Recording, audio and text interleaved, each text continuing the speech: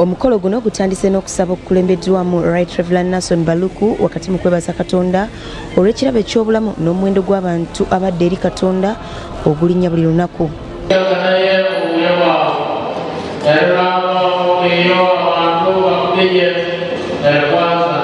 Mu ngeri y'emu abafunye ekkula ly'Obadinkoni basabiddwa okulwanyisa enguzi n'okubeera ekyokulabirako mu bitundu gye bagenda okusindikibwa.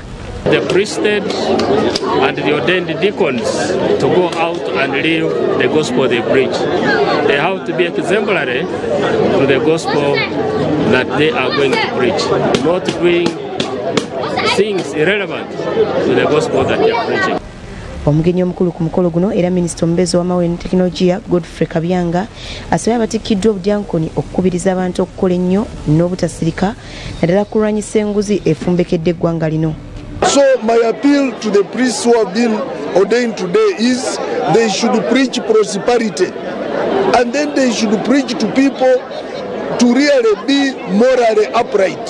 Why should you be bribed?